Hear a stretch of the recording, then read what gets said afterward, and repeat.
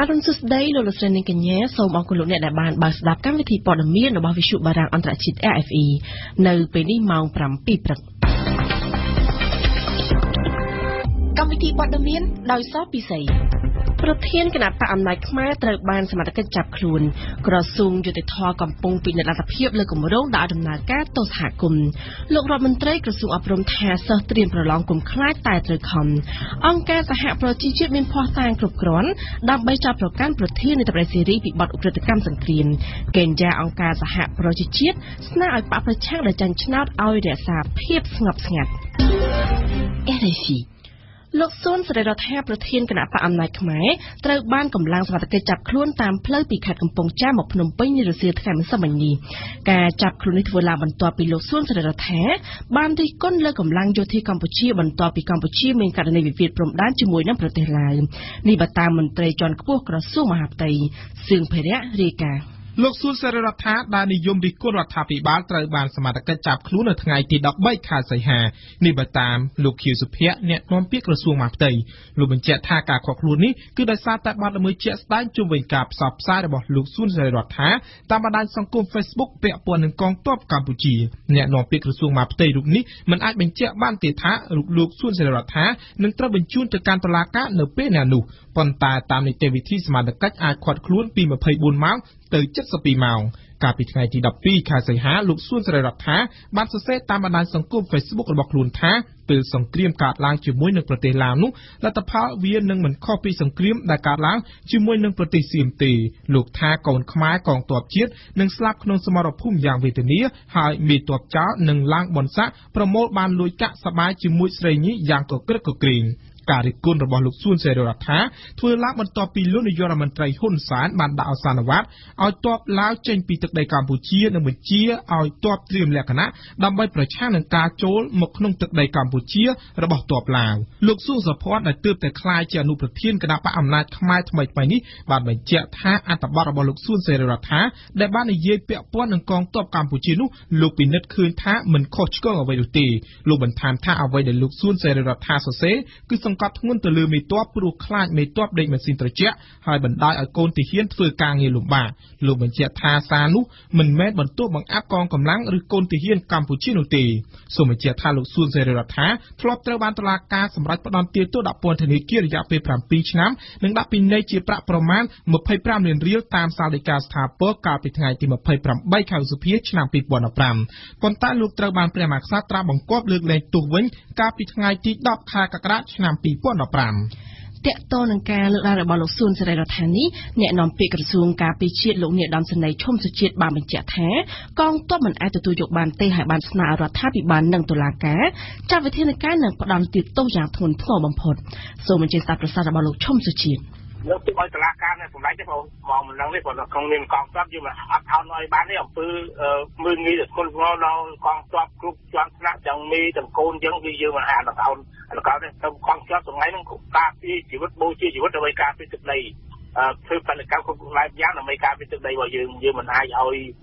ជំនាដែលប្រមាថងាយយ៉ាងបានទេព្រោះឈាមយើងហូរច្រើនណាស់ដោយការពីទឹកដីយើងបានតាំងពីណាប្រទេសយើងការពីទឹកដីបានរហូតដល់មានសន្តិភាពសង្គមនេះមានសេរីភាពដែលគាត់អាចនិយាយបានទេគឺថាជាការរិះគន់ធំធេងណាស់របស់កងទ័ពយើងគ្រប់ជាន់ថ្នាក់មិនហើយគាត់យកមកលេងកាយយ៉ាងបានទេបងអរគុណបាទសម្រាប់តែបានរៀបចំប្រសាសន៍លោកឈុំសុជាតិអ្នកនាំពាក្យក្រសួងការពារជាតិគួរជំរាបជូនផងដែរថាបន្ទាប់ពីមានការចាប់ខ្លួនលោកស៊ុនសេរីរដ្ឋាភ្លាមមានការទម្លាយសារឆ្លើយឆ្លងរបស់លោកស៊ុនសេរីរដ្ឋាថាបានមើងងាយព្រះជាស្ដាព្រះមហាក្សត្រផងដែរលោកអ្នកនឹងបានស្ដាប់កាន់តែលម្អិតជុំវិញប្រធានបទនេះនៅក្នុងនាទីព្រឹត្តិការណ៍កម្ពុជាប្រចាំថ្ងៃរបស់យើងនាពេលបន្តិចទៀតនេះលោកកឹមសុខាប្រធានគណៈបកសង្គ្រោះជាតិតាមរយៈសំណេរលើបណ្ដាញសង្គមរបស់លោកនាយល្ងាចថ្ងៃម្សិលមិញបានអះអាងថាប្រជាពលរដ្ឋចង់ឲ្យមានការផ្លាស់ប្ដូរតាំងពីឆ្នាំ1993មកម្លេះព្រោះបានបង្ហាញតាមរយៈការបោះឆ្នោតនាពេលនោះលោកថាតាមបរិបទនយោបាយកម្ពុជាបច្ចុប្បន្នគណៈបកសង្គ្រោះជាតិមានអំណោយផលនិងមានឱកាសដណ្ដើមយកជ័យជំនះឆ្នាំ2018ខាងមុខដែលហេតុថាប្រជាពលរដ្ឋខ្មែរកាន់តែច្រើនទៅចង់ឲ្យមានការផ្លាស់ប្ដូរជាវិជ្ជមាន នៅព្រឹកនេះសហគមន៍បង្កក់នឹងដាក់ញត្តិជូនលោកស្រីរ៉ូណាស្មីតតំណាងពិសេសអង្គការសហប្រជាជាតិរួមនឹងបណ្ដាស្ថានទូតប្រទេសអាស៊ានពួកគេអះអាងថាការធ្វើដូច្នេះគឺដើម្បីជួយដំណឹងនៃការជាប់ពន្ធនាគារមួយឆ្នាំរបស់អ្នកស្រីទេវនីនិងស្នើសុំកិច្ចអន្តរាគមន៍ផ្ដល់យុត្តិធម៌ដល់អ្នកស្រីនិងទី2ស្នើឲ្យពិនិត្យមើលស្ថានភាពសិទ្ធិមនុស្សនិងប្រព័ន្ធយុត្តិធម៌ដែលកំពុងតែមានការរឹតបន្តឹងប្រជាពលរដ្ឋសូមបញ្ជាក់ថាលោកស្រីរ៉ូណាស្មីតកំពុងបំពេញទស្សនកិច្ចនៅក្នុងប្រទេសកម្ពុជារយៈពេល10ថ្ងៃចាប់ពីថ្ងៃទី8ដល់ថ្ងៃទី18ខែសីហាដំណើរទស្សនកិច្ចនេះគឺដើម្បីពិនិត្យមើលសិទ្ធិកុមារនិងស្ថានភាពសិទ្ធិមនុស្សទូទៅក្រសួងយុតិធធម៌កំពុងពិនិត្យលទ្ធភាពលើគម្រោងដាក់ដំណើរការទស្សនគមន៍ជាលើកដំបូងនៅកម្ពុជានេះជាគម្រោងសំខាន់មួយបង្កើតឡើងដើម្បីកាត់បន្ថយភាពចង្អៀតណែននៅក្នុងពន្ធនាគារខណៈដែលបច្ចុប្បន្ននេះពន្ធនាគារនៅកម្ពុជាមានភាពកកស្ទះដោយសារតែការកើនឡើងនៃចំនួនអ្នកទោសតើអ្វីទៅជាការអនុវត្តទស្សនគមន៍ហើយប្រសិនបើគម្រោងនេះដាក់ដំណើរការវាមានគុណសម្បត្តិនិងគុណវិបត្តិអ្វីខ្លះយើងស្ដាប់អេងគឹមហុងមែនតើត្រូវការអនុវត្តទស្សនគមន៍នេះមានចែងរួចទៅហើយនៅក្នុងបទបញ្ញត្តិនៃក្រមព្រហ្មទណ្ឌរបស់កម្ពុជាការអនុវត្តទស្សនគមន៍គឺស្ថិតនៅក្នុងរូបភាពមួយដែលតនដិតចេញមកធ្វើការនៅសហគមន៍ជំនួសឲ្យការឃុំខ្លួនតើបទល្មើសប្រភេទណាដែលតនដិតអាចអនុវត្តទស្សនគមន៍បានលោកចិនម៉ាលីនអ្នកនាំពាក្យក្រសួងយុតិធធម៌មិនអាចបញ្ជាក់បានទេព្រោះគម្រោងនេះនៅមិនទាន់លេចចេញជារូបរាងតែលោកបង្ហើបថាវាអាស្រ័យទៅលើកម្រិតវប្បធម៌របស់តនដិតគាត់មានបំណងចង់ចូលរួមចំណែកកសាងសហគមន៍ដែរឬទេហើយសំខាន់ទៀតនោះគឺអត្តចរិតរបស់តនដិតជាមនុស្សប្រភេទណាត្បិតតែមិនទាន់ដឹងថាគម្រោងនៃការដាក់ឲ្យអនុវត្តទស្សនគមន៍នេះធ្វើឡើងនៅថ្ងៃណាក៏ដោយតែអ្នកនាំពាក្យក្រសួងយុតិធធម៌បានគូបញ្ជាក់ថាគម្រោងនេះធ្វើឡើងដោយភាពប្រយ័ត្នប្រយែងខ្លាំងមែនទែនហើយវាក៏ទំនងជាប្រើពេលវេលាយូរទៀតដើម្បីឲ្យគម្រោងនេះលេចចេញជារូបរាងដែលឡែកបន្ថែមពីលើការកាត់បន្ថយភាពចង្អៀតណែននៅក្នុងពន្ធនាគារគុណសម្បត្តិនៃគម្រោងដាក់ឲ្យដំណើរការអនុវត្តទស្សនគមន៍គឺអាចទាញយកចំណេះដឹងពីតនដិតទៅបម្រើការងារនៅក្នុងសហគមន៍នេះក្នុងករណីដែលតនដិតមានចំណេះដឹងគ្រប់គ្រាន់អាចប្រើការបាននៅក្នុងសហគមន៍ចំពោះគុណវិបត្តិវិញប្រជាប្រដ្ឋទូទៅអាចមានការយល់ច្រឡំជុំវិញការអនុវត្តច្បាប់របស់តុលាការនិងសមត្ថកិច្ចថាតើហេតុអ្វីបានជាតនដិតរូបនោះធ្វើខុសហើយនៅឡើយបណ្ដោយឲ្យនៅក្រៅឃុំទៀតចម្ងល់ដែលគ្មានការបកស្រាយនេះអាចធ្វើឲ្យមានការសម្លាប់មនុស្សក្រៅប្រព័ន្ធតុលាការដោយស្នាដៃប្រជាប្រដ្ឋតាមរយៈការញុះញង់និងអុចអាលសូមបញ្ជាក់ថាគម្រោងនៃការដាក់ឲ្យដំណើរការអនុវត្តទស្សនគមន៍នេះក្រសួងយុតិធធម៌ក៏បានលើកឡើងនៅចំពោះមុខលោកស្រីរ៉ូណាស្មីតនាយិកាពិសេសអង្គការសហប្រជាជាតិស្ដីពីបញ្ហាសិទ្ធិមនុស្សនៅកម្ពុជាបន្ទាប់ពីលោកស្រីបានបង្ហាញពីកង្វល់នៃភាពចង្អៀតណែននៃចំនួនអ្នកទោសនៅកម្ពុជាហើយលោកស្រីស្នើឲ្យមានការកាត់បន្ថយការឃុំខ្លួនបណ្ដោះអាសន្ននិងចង់ឲ្យមានការអនុវត្តទោសនៅក្រៅពន្ធនាគារផងដែរបច្ចុប្បន្នដំណោះស្រាយនៃការកាត់បន្ថយភាពចង្អៀតណែននៅក្នុងពន្ធនាគារគឺពង្រីកទំហំនិងកសាងពន្ធនាគារបន្ថែមឥឡូវពន្ធនាគារនៅកម្ពុជាមានចំនួនមិនដល់ផងទេនៅទូទាំងប្រទេសខណៈដែលចំនួនអ្នកទោសនៅទូទាំងប្រទេសមានចំនួនជិត 20,000 នាក់ក្នុងចំនួននេះអ្នកទោសជាប់ពាក់ព័ន្ធនឹងបទល្មើសគ្រឿងញៀនមានចំនួនច្រើនជាងគេរហូតដល់ទៅជាង 70% ឯណោះនៅបាំងតែមួយសប្តាហ៍ប៉ុណ្ណោះការប្រឡងសញ្ញាបត្រមធ្យមសិក្សាទុតិយភូមិឬបាក់ឌុបនឹងចាប់ផ្ដើមនៅថ្ងៃទី21ខែសីហាក្រុមនុសិស្សប្រមាណជា 10,000 នាក់បានចូលរួមប្រឡងនៅក្នុងមណ្ឌលប្រឡង173កន្លែងនៅទូទាំងប្រទេសរដ្ឋមន្ត្រីក្រសួងអប់រំលោកហងជូណារុនបានគូបញ្ជាក់ប្រាប់វិទ្យុបារាំងថាក្រសួងបានត្រៀមខ្លួនរួចរាល់អស់ហើយសម្រាប់ការប្រឡងនាសម័យកំណែតម្រង់ឆ្នាំទី4នេះលោករដ្ឋមន្ត្រីក្រសួងអប់រំរូបនេះបានផ្ដាំទៅសិស្សត្រៀមប្រឡងគឺកុំឲ្យខ្លាចតែត្រូវខំហើយដែលខាតចូលបន្ទុកប្រឡងមិនត្រូវភ្ជាប់ជាមួយឯកសារឬទូរស័ព្ទដែលជាដាច់ខាតចំណែកក្រសួងពាណិជ្ជកម្មកំពុងតែកែលម្អប្រព័ន្ធទុកទិន្នន័យឲ្យកាន់តែប្រសើរដើម្បីធានាការស្នើសុំវិញ្ញាបនបត្របញ្ជាក់ប្រភពដើមទំនិញតាមប្រព័ន្ធស្វ័យប្រវត្តិកម្មនាំចេញទំនិញមានភាពរលូននិងកាន់តែមានប្រសិទ្ធភាពក្រសួងបានបញ្ជាក់ថាភាពយឺតយ៉ាវនៃការផ្ដល់វិញ្ញាបនបត្របញ្ជាក់ប្រភពដើមដល់អ្នកនាំចេញដែលកើតមាននាពេលថ្មីៗកន្លងទៅនេះគឺដោយសារតែមានកំណើននៃការស្នើសុំនិងការទូទាត់កម្រៃសេវាសាធារណៈតាមប្រព័ន្ធស្វ័យប្រវត្តិកម្មនេះមានការកើនឡើងខ្ពស់ដូច្នេះធ្វើឲ្យមានបញ្ហារអាក់រអួលនិងចង្អៀតដែលទាមទារឲ្យក្រសួងទៅធ្វើការអភិវឌ្ឍបច្ចេកវិទ្យាបន្ថែមការនាំចេញរបស់កម្ពុជាទៅកាន់ទីផ្សារអាមេរិកក្នុងរយៈពេល6ខែដើមឆ្នាំ2017នេះមានទំហំជាទឹកប្រាក់ប្រមាណជា$1,362 លានការនាំចេញនេះមានការកើនឡើងតិចតួចប្រៀបធៀបរយៈពេល6ខែដូចគ្នាកាលពីឆ្នាំមុននេះបើតាមទិន្នន័យពាណិជ្ជកម្មរបស់រដ្ឋាភិបាលអាមេរិក ចំណែកទំហំពាណិជ្ជកម្មកម្ពុជាថៃរយៈពេល6ខែឆ្នាំ2017មានទឹកប្រាក់ជិត $3,000 លានកើនឡើង 9 ក៏ដល់សញ្ញា 89% បើធៀបនៅរយៈពេលដូចគ្នាឆ្នាំ2016នៅឆ្នាំទី1ឆ្នាំ2017នេះប្រទេសកម្ពុជានាំចេញទំនិញនិងផលិតផលទៅប្រទេសថៃមានចំនួនទឹកប្រាក់ $453 លានធ្លាក់ចុះ 20 ក៏ដល់សញ្ញា 40% ខណៈថៃនាំចូលទំនិញនិងផលិតផលមកកម្ពុជាមានទំហំទឹកប្រាក់ $2,477 លានកើនឡើង 18 ក៏ដល់សញ្ញា 11%កម្ពុជានឹងធ្វើជាម្ចាស់ផ្ទះនៃការប្រឡងបវរកញ្ញាឯកពិភពលោកឆ្នាំ2017ចាប់ពីថ្ងៃទី11ដល់ថ្ងៃទី18ខែវិច្ឆិកាខាងមុខនេះនៅក្នុងខេត្តសៀមរាបចំណែកនៅក្នុងខែតុលាកម្ពុជានឹងជ្រើសរើសបវរកញ្ញារបស់ខ្លួនដើម្បីយកទៅប្រកួតក្នុងកម្មវិធីពិភពលោកនេះការប្រឡងបវរកញ្ញាឯកពិភពលោកនេះនឹងមានអ្នកចូលរួមប្រកួតមកពីជាង80ប្រទេសបើតាមការចុះផ្សាយរបស់ទីភ្នាក់ងារសារព័ត៌មានកម្ពុជាលោករដ្ឋមន្ត្រីក្រសួងទេសចរណ៍ថងកុនរំពឹងថាការរៀបចំប្រឡងបវរកញ្ញាពិភពលោកមកពីប្រមាណ80ប្រទេសនេះនឹងទាក់ទាញមនុស្សមកពីបណ្ដាប្រទេសផ្សេងៗក្នុងពិភពលោកមកចូលរួមព្រឹត្តិការណ៍នេះនឹងនាំឲ្យពួកគេបានស្គាល់ប្រាសាទអង្គរវត្តនិងតំបន់ទេសចរផ្សេងៗរបស់កម្ពុជាយើងសូមងាកមកជម្រាបជូនពីព័ត៌មានអន្តរជាតិវិញម្ដងគណៈកម្មការស៊ើបអង្កេតរបស់អង្គការសហប្រជាជាតិប្រមូលបានភស្តុតាងនិងឯកសារគ្រប់គ្រាន់ដែលអាចឲ្យគេបើកសវនាការជំនុំជម្រះប្រធានាធិបតីស៊េរីអាសាដពីបទឧក្រិដ្ឋកម្មសង្គ្រាមសមាជិកម្នាក់របស់គណៈកម្មការគឺលោកស្រីក្លារ៉ាបាននិយាយយ៉ាងដូចនេះប្រាប់កាសែតស្វីសនៅថ្ងៃអាទិត្យម្សិលមិញនេះសូមស្ដាប់ឈៀងបុផាលោកស្រីក្លាហាដែលពងទេអតីតរដ្ឋអាជ្ញាស្វីសបានចូលរួមនៅក្នុងគណៈកម្មការរបស់អង្គការសហប្រជាជាតិដែលស៊ើបអង្កេតទៅលើបទឧក្រិដ្ឋនានាដែលបានកើតឡើងនៅក្នុងទឹកដីសេរីចាប់តាំងពីចាប់ដើមសកម្មភាពរបស់ខ្លួននៅឆ្នាំ2012គណៈកម្មការស៊ើបអង្កេតរបស់អង្គការសហប្រជាជាតិបានប្រមូលបានភស្តុតាងជាច្រើនស្ដីពីការប្រើប្រាស់អាវុធគីមីការវាយប្រហារទៅលើក្បួនដឹកជញ្ជូនជំនួយមនុស្សធម៌ហើយនឹងការសម្លាប់បល្ល័ង្កពូជសាសន៍ទៅលើជនជាតិយ៉ាស៊ីឌីនៅទឹកដីសេរីជាដើមតាមរបាយការណ៍របស់អង្គការឃ្លាំមើលសិទ្ធិមនុស្សនៅប្រទេសសេរីចាប់តាំងពីផ្ទុះសង្គ្រាមស៊ីវិលនៅឆ្នាំ2011ប្រជាជនសេរីជិត500,000នាក់បានស្លាប់ហើយនិងបាត់ខ្លួននៅក្នុងបទសម្ភាសន៍មួយជាមួយនឹងកាសែតស្វីសនៅថ្ងៃអាទិត្យម្សិលមិញលោកស្រីដែលពងទេដែលធ្លាប់ស៊ើបអង្កេតទៅលើឧក្រិដ្ឋកម្មនៅប្រទេសរ៉ូវ៉ាន់ដាហើយនិងយូហ្គោស្លាវីជាដើមបាននិយាយថាលោកស្រីជឿជាក់យ៉ាងមុតមមថាមានភស្តុតាងគ្រប់គ្រាន់ដើម្បីឲ្យគេអាចផ្ដន្ទាទោសប្រធានាធិបតីសេរីគឺលោកបាសាអាល់អាសាដពីបទឧក្រិដ្ឋកម្មសង្គ្រាមគណៈកម្មការស៊ើបអង្កេតរបស់អង្គការសហប្រជាជាតិបានរកឃើញដែរនៅបទឧក្រិដ្ឋកម្មសង្គ្រាមប្រព្រឹត្តឡើងដោយកងទ័ពហើយនិងក្រុមចារកិច្ចសម្ងាត់របស់រដ្ឋាភិបាលសេរីគណៈកម្មការធ្លាប់បានចេញផ្សាយជាញឹកញាប់នៅរបាយការណ៍ដែលបង្ហាញផលិតផលនៃការស៊ើបអង្កេតក៏ប៉ុន្តែនៅក្រៅការស៊ើបអង្កេតអស់រយៈពេល6ឆ្នាំក្រុមប្រឹក្សាសន្តិសុខរបស់អង្គការសហប្រជាជាតិហាក់មិនចង់បញ្ជូនសំណុំរឿងនេះទៅតុលាការព្រហ្មទណ្ឌអន្តរជាតិនៅទីក្រុងឡាអេនោះទេសម្រាប់លោកស្រីដែលពងទេរុស្ស៊ីដែលជាសម្ព័ន្ធមិត្តរបស់រដ្ឋាភិបាលសេរីនឹងប្រើសិទ្ធិវេតូដើម្បីរារាំងកុំឲ្យគេអាចនាំយកប្រធានាធិបតីសេរីយកទៅកាត់ទោសបាននៅតុលាការព្រហ្មទណ្ឌក្រុមប្រឹក្សាសន្តិសុខរបស់អង្គការសហប្រជាជាតិគ្មានសមត្ថភាពបង្កើតតុលាការពិសេសដើម្បីជំនុំជម្រះរដ្ឋាភិបាលសេរីពីបទប្រព្រឹត្តឧក្រិដ្ឋកម្មសង្គ្រាម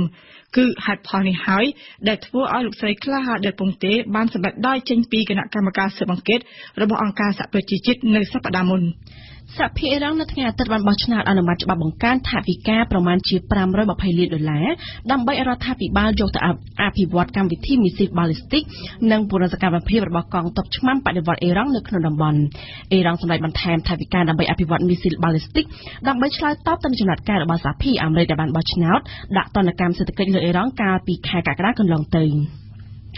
ចំណែកនៅក្នុងទីក្រុង Charlottesville នៃរដ្ឋ Virginia សហរដ្ឋអាមេរិកអំពើហិង្សាកើតចេញពីការប៉ះទង្គិចរវាងក្រុមស្ដាំនិយមជ្រុលនិងក្រុមបាតកោប្រឆាំងនឹងពួកគេកាលពីថ្ងៃសៅរ៍បានបណ្ដាលឲ្យមនុស្សស្លាប់ចំនួន3នាក់និងរបួស35នាក់ផ្សេងទៀតហេតុការណ៍មួយនេះបានជំរុញឲ្យចៅហ្វាយក្រុង Charlottesville ប្រកាសភាពអាសន្នហើយប៉ូលីសបានហាមមិនឲ្យរៀបចំក្បួនបាតកម្មឬការជួបជុំផ្សេងទៀតឡើយហេតុការណ៍មួយនេះកំពុងបង្កឲ្យមានប្រតិកម្មយ៉ាងផុសផុលពីអ្នកនយោបាយគ្រប់ជាន់ថ្នាក់ពិសេសប្រតិកម្មរិះគន់លើលោក Donald Trump ទន្ទឹមគ្នានេះប៉ូលីសសហព័ន្ធFBI បានបើកការស៊ើបអង្កេតមួយស សង្គ្រាមពាក្យសម្ដីកាន់តែផុសផុលខ្លាំងរវាងប្រធានាធិបតីអាមេរិកនិងប្រមុខរដ្ឋវេណេស៊ុយឡាលោកប្រធានាធិបតីវេណេស៊ុយឡានីកូឡាម៉ាឌូរ៉ូនៅល្ងាចថ្ងៃសៅរ៍បានចាប់ប្រកាន់ដោយលើកពីជំរើសយោធាសម្រាប់វិបត្តិវេណេស៊ុយឡាលោកដូណាល់ត្រាំប្រធានាធិបតីអាមេរិកកំពុងចង់បំផ្លាញសន្តិភាពនិងស្ថិរភាពនៅក្នុងតំបន់អាមេរិកឡាទីនការលើកនិយាយពីជំរើសយោធារបស់លោកដូណាល់ត្រាំបានបង្កផងដែរឲ្យមានការប្រតិកម្មប្រឆាំងពីថ្នាក់ដឹកនាំរបស់ប្រទេសដទៃទៀតនៅក្នុងតំបន់អាមេរិកខាងត្បូងជាវផាជួនព័ត៌មាននេះនៅថ្ងៃសៅរ៍ម្សិលមិញរដ្ឋាភិបាលវេណេស៊ុយឡាបានចោទប្រកាន់ប្រធានាធិបតីអាមេរិកលោកដូណាល់ត្រាំថាកំពុងតែចង់រុញច្រានតំបន់អាមេរិកឡាទីនហើយនិងប្រទេសនៅការ៉ាអ៊ីបឲ្យធ្លាក់ទៅក្នុងជម្លោះដែលនឹងបំផ្លាញទាំងស្រុងនៅស្ថិរភាពសន្តិភាពហើយនិងសន្តិសុខនៅក្នុងតំបន់ប្រសាសន៍របស់ប្រធានាធិបតីអាមេរិកនៅថ្ងៃសុក្រដែលលើកឡើងពីជំរើសយោធានៅក្នុងវិបត្តិវេណេស៊ុយឡាបានបណ្ដាលឲ្យមានប្រតិកម្មប្រឆាំងតបវិញមិនថាពីសំណាក់រដ្ឋាភិបាលវេណេស៊ុយឡាឬក៏ពីក្រុមប្រទេសអាមេរិកឡាទីនដែលមួយចំនួនតាមពិតកំពុងតែរិះគន់នយោបាយផ្ដាច់ការរបស់លោកប្រធានាធិបតីនីកូឡាម៉ាឌូរ៉ូជាក់ស្ដែងដើម្បីថ្កោលទោសកម្មភាពហិង្សារបស់អាជ្ញាធរវេណេស៊ុយឡារដ្ឋាភិបាលរបស់ប្រទេសប៉េរូទើបតែបានបណ្ដេញឯកអគ្គរដ្ឋទូតវេណេស៊ុយឡាចេញពីទឹកដីរបស់ខ្លួនក៏ប៉ុន្តែនៅក្រៅការប្រកាសរបស់លោកដូណាល់ត្រាំស្ដីពីជំរើសយោធានៅវេណេស៊ុយឡានោះប្រទេសប៉េរូក៏បានចូលរួមជាមួយនឹងប្រទេសប្រេស៊ីលកូឡុំប៊ីឈីលីមិចស៊ិកអេក្វាទ័រហើយនិងនីការ៉ាហ្គ័ដើម្បីសម្ដែងសាមគ្គីភាពជាមួយនឹងរដ្ឋាភិបាលវេណេស៊ុយឡាវិបត្តិនៅវេណេស៊ុយឡាមិនអាចត្រូវដោះស្រាយដោយប្រើកម្លាំងយោធានោះទេ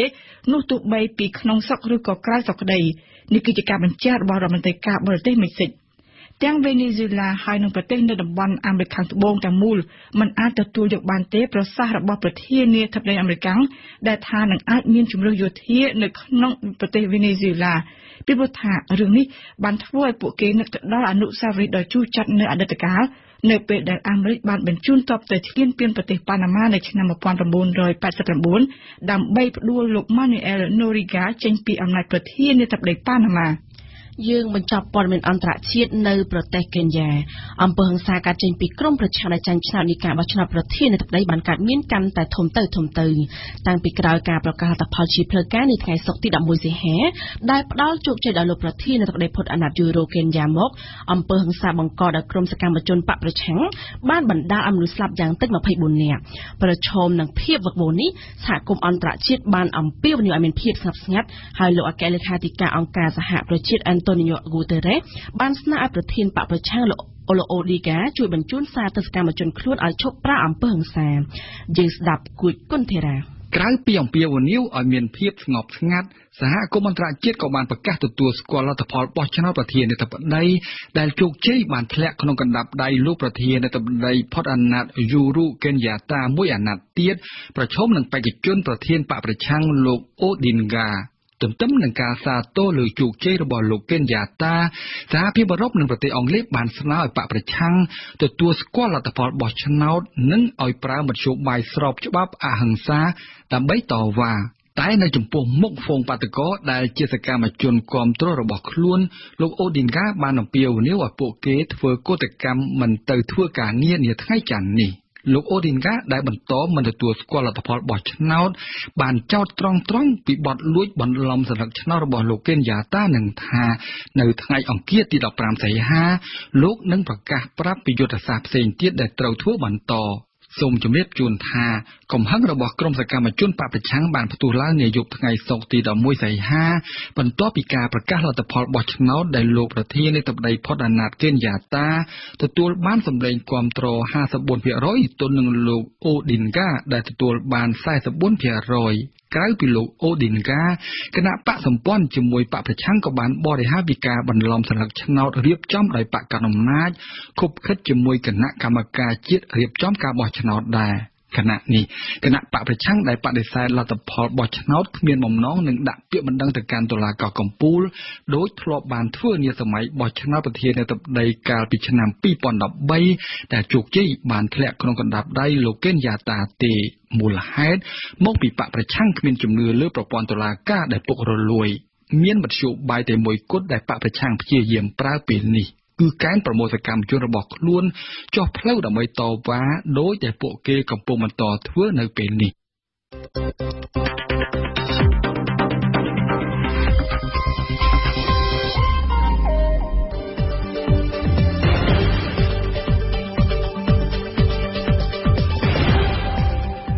វិទ្យុបារាំង RFI ភ្នំពេញ 92 MHz សៀមរាប 92 MHz បាត់ដំបងក្រុងព្រះសីហនុនិងកំពង់ចាម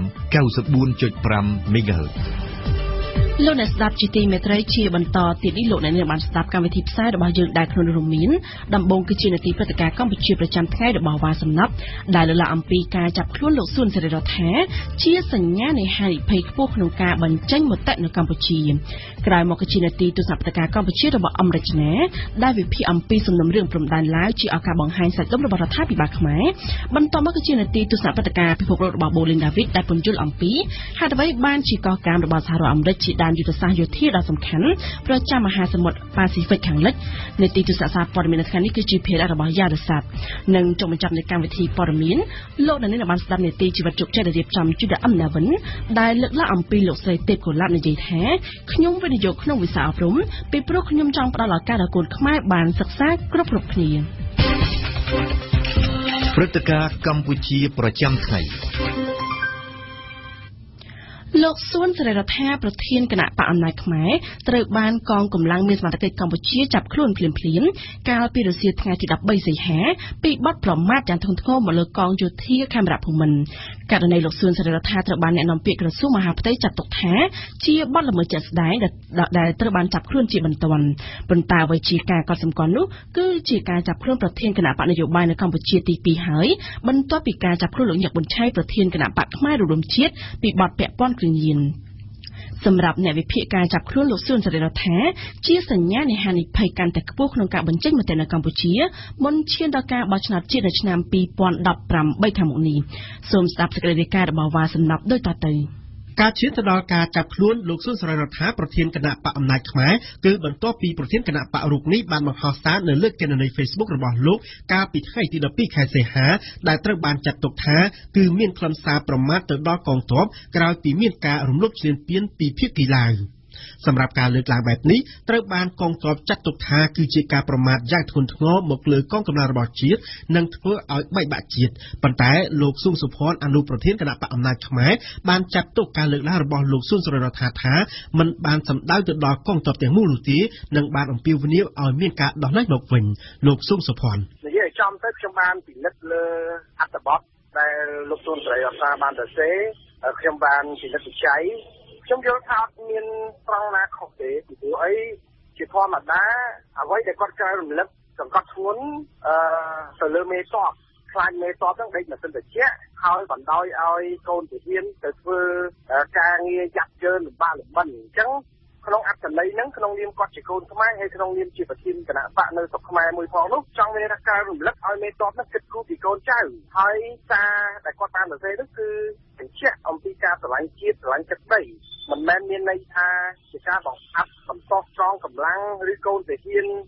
របស់ខ្មែរទេបាទអាហ្នឹងអ្វីដែលខ្ញុំមើលឃើញនិងខ្ញុំបានពិនិត្យក្នុងនាមខ្ញុំជាអ្នកច្បាប់ផងនោះវាអត់មានត្រង់ណាមួយដែលជាការចោទប្រកាន់ដើម្បីបង្អាប់បង្អោនដល់កងកម្លាំងឬក៏ដល់ខ្មែរវាមិនមានទេបាទលោកឈុំសុជាតិអ្នកនាំពាក្យក្រសួងការពារជាតិអំពើដែល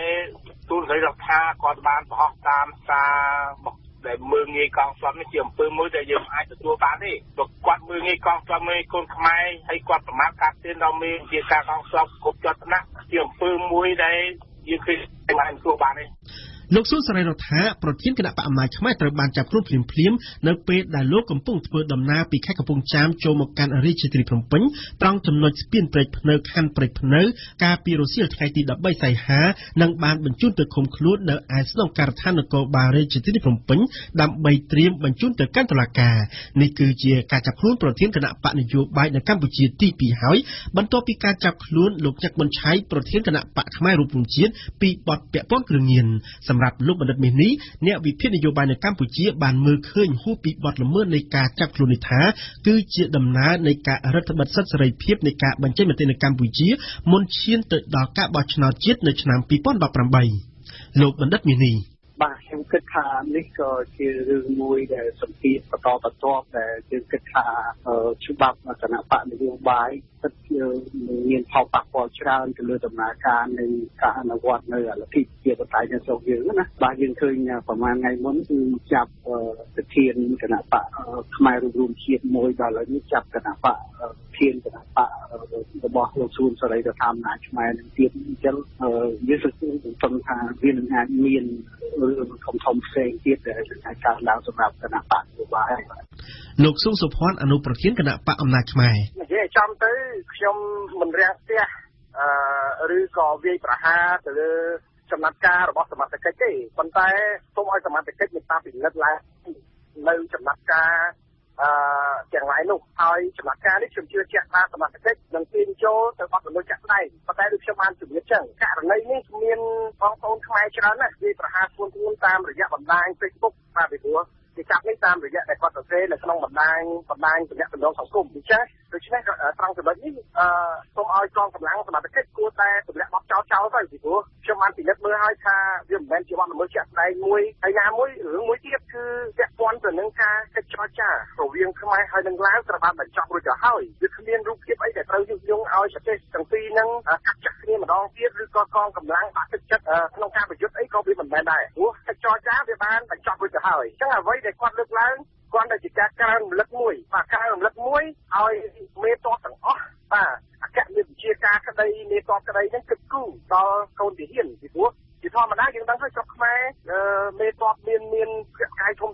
តែដល់ពេលប្រយុទ្ធមិនទៅជាទៅប្រយុទ្ធជាមួយកងកម្លាំងសមត្ថកិច្ចដែលគាត់មានទូនាទីតូចទៀតនោះទេដូច្នេះយើងទាមទារគាត់ទាមទារចង់ឲ្យអគ្គនាយកវិជាការឬក៏ទាមទារឲ្យមេតបទាំងអស់ហ្នឹងចូលរួមជាមួយកូនតបចូលរួមជាមួយយោធិនទាំងអស់ដើម្បីការពារស្រុកទេសការពារជាតិអញ្ចឹងខ្ញុំគ្រាន់តែប្រកាសធ្ងន់មកវិញថាអ្វីដែលគាត់និយាយអត់ប៉ះពាល់អីដល់សុខសន្តិភាពជាតិនិងអន្តរជាតិទេលោកឈុំសុជាតិអ្នកនាំពាក្យក្រសួងការពារជាតិខ្ញុំគិតឲ្យតុលាការនេះសម្ដេចទេបងមកមិនដឹងទេគាត់ក្នុងនាមកងទ័ពយើងអត់ថោនឲ្យបានទេអំពើមើលងាយដល់គុណងដល់កងទ័ពគ្រប់ជាន់ថ្នាក់ទាំងមេទាំងកូនអញ្ចឹងគឺយើងមិនអាចដល់អនកោនេះទៅកងទ័ពថ្ងៃហ្នឹងការពារជីវិតបូជាជីវិតដើម្បីការពារទឹកដីធ្វើបដកម្មគ្រប់ផ្នែកយ៉ាងដើម្បីការពារទឹកដីរបស់យើងមិនអាចឲ្យជំនាដែលប្រមាថងាយយ៉ាងបានទេព្រោះឈាមយើងហូរច្រើនណាស់នៃការពីទឹកដីយើងបានតាំងពីណាប្រទេសយើងការពីទឹកដីបានរហូតដល់មានសន្តិភាពសន្តិនេះមានសេរីភាពដែលគាត់អាចនិយាយបាននេះគឺថាជាការបរិកម្មធំធេងណាស់របស់កងទ័ពយើងគ្រប់ជាន់ថ្នាក់មិនហើយគាត់យកមកលេងថាយ៉ាងម៉េចទេបងខ្ញុំបញ្ជាក់ចឹងថាមិនមែនមេទ័ពទាំងអស់ណាអាក្រក់ទាំងអស់ទេមេទ័ពខ្លះល្អប៉ុន្តែមេក្រក់ទ័ពខ្លះក៏បានទីកាច់ស្បៀងរបស់កូនទ័ពផងដែរដូច្នេះវាមិនមែនជាការប្រមាថទេផ្ទុយទៅវិញវាជាការកែរំលឹកដល់មេកងទ័ពទាំងអស់ហ្នឹងឲ្យគិតគូរដល់សុខសន្តិភាពសេចក្តីថ្លៃថ្នូរការហូបឆ្អែតរបស់កងទ័ពទៅវិញអានេះអ្វីដែលជាទស្សនៈរបស់ខ្ញុំបាទហ្នឹងវាប្រមាណមើលងាយដល់កងទ័ពដល់ហើយកងយុទ្ធភូមិមិនកងមេបញ្ជាការកងទ័ពគ្រប់ថ្នាក់ហើយកូនទាហានកូនខ្មែរចោលគ្នាគ្រប់យ៉ាងដែលគ្នាបូជាជីវិតការពីទឹកដីទៅជាចោលគ្នាមិនស្បហើយទៅផលមិនអាចទទួលយកបានម្ដងបាទក្នុងនាមកងយុទ្ធភូមិគម្រាប់មិនគេមិនទទួលយកបានទេសូមរដ្ឋាភិបាលរាជរដ្ឋាភិបាលសូមឲ្យតុលាការប្រំទោសដល់កម្រិតធ្ងន់បំផុតដល់បុគ្គលនឹងបាទដែលមើលងាយខ្មែរមើលងាយដល់ខ្មែរបាទលោកបណ្ឌិតមាសនេះបើយើងនិយាយអំពីសិទ្ធិសេរីភាពប៉ុន្តែសិទ្ធិសេរីភាពក្នុងការនិយាយស្ដីណាវាមិនមានអីទៅដល់ការចាប់ខ្លួនវាអាចមានពីការពំរាមអីចឹងកើតឡើងណាហើយខ្ញុំបានគិតតាំងពីប្រហែលថ្ងៃមុនដែរខ្ញុំគិតថាបញ្ហារឿងដំណោះជាមួយឡាវនេះវានឹងអាចមានការចោទប្រកាន់ថានេះជាបញ្ហានយោបាយចឹងទៅហើយតែចឹងទៅរដ្ឋាភិបាលអាចយកមកធ្វើលឹះសម្រាប់ចាប់ឬក៏បង្ក្រាបទៅលើអ្នកណាដែលជាទឹកដៃសំខាន់បន្តទៅទៀតណាលោកស៊ុសុភ័ណ្ឌខ្ញុំចង់សួរអ្នកច្បាប់ទាំងអស់ថាតើមានច្បាប់ខាងមួយខាងគាត់នៅក្នុងប្រទេសកម្ពុជាទាំងមូលមានតែអង្គព្រះមហាក្សត្រទេតែគ្មានបុគ្គលណាម្នាក់អាចប៉ះពាល់បានបាទរដ្ឋធម្មនុញ្ញបានលើកឡើងបែបនេះមានតែអង្គព្រះមហាក្សត្រទេដែលមិនអាចប៉ះពាល់បានតែផ្ទុយទៅវិញមន្ត្រីមុខងារសាធារណៈជាពិសេសកងកម្លាំងប៉ូលីសទាហានដែលមិនស្ថិតនៅក្នុងស្ទួរដ្ឋាភិបាលដែលឯករាជ្យមិនត្រូវបានអ្នកណាប៉ះពាល់បានទេហើយខ្ញុំសូមបញ្ជាក់អញ្ចឹងការរិះគន់ដើម្បីស្ថាបនាវាជារឿងល្អលើកលែងតែជាការប្រមាថការលៀបពណ៌អានឹងវាជារឿងមិនត្រឹមត្រូវប៉ុន្តែក្នុងនាមខ្ញុំតែងតែប្រកាន់យកជំហរអ្នកនយោបាយមិនវាយប្រហារមិនលៀបពណ៌តែខ្ញុំតែងតែនៅតែប្រកាន់ខ្ជាប់នឹងការរិះគន់ដដែលអញ្ចឹងការរិះគន់ដើម្បីស្ថាបនានេះវាជារឿងត្រឹមត្រូវហើយយើងមើលឃើញមេតបយកស្បៀងដែលប្រជាពលរដ្ឋរៃអង្គាសឬក៏រដ្ឋាភិបាលទម្លាក់ទៅឲ្យកូនតបទាំងអស់យកទៅមេតបទៅចែកចាថាមេតបនឹងមិនយកទៅចែកហើយគេនិយាយ មកប្រកាន់ឬក៏មកចោតប្រកាន់អាហ្នឹងមិនមែនជារឿងត្រឹមត្រូវទេខ្ញុំសូមបញ្ជាក់អញ្ចឹងមានច្បាប់មួយណាតែមិនអាចឲ្យប្រជាពលរដ្ឋឬក៏អ្នកនយោបាយប៉ះពាល់ទៅដល់កងកម្លាំងបានលោកមេធាវីសុកសំអឿនប្រធានក្រុមការិយាល័យមេធាវីអមរិតពាក្យជាមតិជាអញ្ចឹងមិនមែនជាមិនគួរណាចាប់ទុកជាបទល្មើសជាក់ស្ដែងហើយចាប់ព្រាមទេយោបល់ខ្ញុំណាលើកលែងតែបទល្មើសនឹងវាថាប្រឡាប់គេសម្រាប់អីវាអំពើនឹងវាកើតឡើងវិញជាក់ស្ដែងអាហ្នឹងបានចឹងបានគួរណាចាប់តាមរយៈបទល្មើសជាក់ស្ដែងបើសិនជាយើងមើលនិយាយអំពីរឿងថានិយាយអ្នកដែលនិយាយថារឿងព្រំដែនជាមួយឡាវនេះបញ្ហាវិបត្តិព្រំដែនជាមួយឡាវនេះវាជារឿងនយោបាយណាហ្នឹងមនុស្សនៅក្នុងប្រទេសនេះគេនិយាយច្រើនណាស់យើងឃើញនៅតាម Facebook តាមអីចឹងណាតែប៉ុន្តែក្នុងហ្នឹងគឺគេហាក់ដូចជាមិនចាប់ទាំងអស់គេចាប់តែណាដែលសំខាន់តែត្រូវចាប់ណាបាទហើយតែអញ្ចឹងការចាប់ប្រធានគណៈបកនយោបាយនេះវាអាចជាផ្នែកមួយនៃការបន្តអនុវត្តនៅច្បាប់គណៈបកនយោបាយដែលយើងរំពឹងថាវានឹងមានករណីគម្រាមនឹងចាប់ខ្លួនបន្តបន្ទាប់ច្រើនទៀតបាទថ្ងៃខាងមុខបាទគួរជំរាបជូនថាបើផ្អែកតាមការបញ្ជាក់ពីលោកខៀវសុភ័ក្រអ្នកនាំពាក្យក្រសួងមហាផ្ទៃករណីរបស់លោកស៊ុនសររដ្ឋាប្រធានគណៈបកអំណាចខ្មែរគឺជាបទល្មើសជាក់ស្ដែងដែលត្រូវតែវាយខ្នោះភ្លាមប៉ុន្តែសម្រាប់អ្នកខ្លាំមើលនេះគឺជាករណីទី1ហើយដែលមានការចាប់ខ្លួនទៅលើអ្នករិះគន់ទៅលើកងទ័ពខណៈដែលមន្ត្រីរដ្ឋាភិបាលបានប្រមានថាក្រៅពីករណីរបស់លោកស៊ុនសររដ្ឋាក៏នឹងមានការចាប់ខ្លួនបន្តទៀតប្រសិនបើនៅតែមានការប្រមាថមកលើកងទ័ព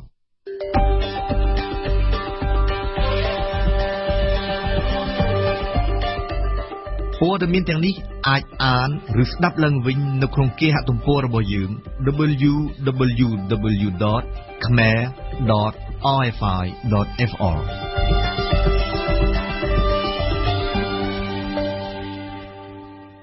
កម្មវិធីនេះសហការឧបត្ថម្ភដោយ Cambodia Probiotic ជាផលិតផលធម្មជាតិ 100% មានប្រសិទ្ធភាពខ្ពស់ដល់សុខភាពដូចជាជួយសម្រួលការរំលាយអាហារបំបាត់ stress ធ្វើឲ្យពិសាបាយបានសម្រានលក់ស្រួលនិងបំបាត់ការឈឺសន្លាក់ឆ្អឹង Cambodia Probiotic ជាផលិតផល PPM និង Confidel ហើយចែកចាយដោយក្រុមហ៊ុន DKSH សាកលវិទ្យាល័យឯកទេសនៃកម្ពុជា CUS សិក្សាដើម្បីគុណភាពសិក្សាដើម្បីសមត្ថភាពវិជ្ជាជីវៈសិក្សានៅ CUS Sinvayu ជាក្រុមហ៊ុនតែមួយគត់ដែលផ្ដាច់មុខកាហ្វេពីប៉ៃលិននិងមណ្ឌលគិរីគ្រឹះស្ថានមីក្រូហិរញ្ញវត្ថុ LOLC មានផ្ដល់សេវាប្រាក់កម្ចីសេវាប្រាក់បញ្ញាសន្សំនិងសេវាបង់រំលោះជួល LOLC គំនិតរីកចម្រើនសាលារៀនអន្តរជាតិអាមេរិក AIS ជាសាលាចំណេះទូទៅខ្មែរដែលផ្ដោតលើគុណភាពវិន័យនិងសេវាកម្ម AIS សាខាម៉ាស៊ីតុងសាខាទូលគោកសាខាចាក់អង់គ្លេសនិងម៉ាស៊ីនទឹកក្តៅម៉ារីណៃជាផលិតផលលំដាប់ថ្នាក់លេខ1របស់ប្រទេសជប៉ុនមានគ្រប់ប្រភេទតាមតម្រូវការរបស់លោកអ្នកទេសនាព្រឹត្តិការណ៍កម្ពុជាសំណុំរឿងព្រំដែនឡាវបានឡើងកម្ដៅខ្លាំងនៅថ្ងៃសុក្រពលគឺនៅពេលដែលរដ្ឋាភិបាលខ្មែរបញ្ជាឲ្យចល័តទ័ពទៅកាន់ព្រំដែនក្នុងខេត្តស្ទឹងត្រែងដើម្បីត្រៀមជើងការក្នុងករណីឡាវមិនព្រមដកទ័ពចេញពីតំបន់ចំនួនប៉ុន្តែកម្ដៅនេះបានរត់ទៅវិញភ្លាមបន្ទាប់ពីភាគីឡាវយល់ព្រមដកកម្លាំងចេញតាមសំណើកម្ពុជា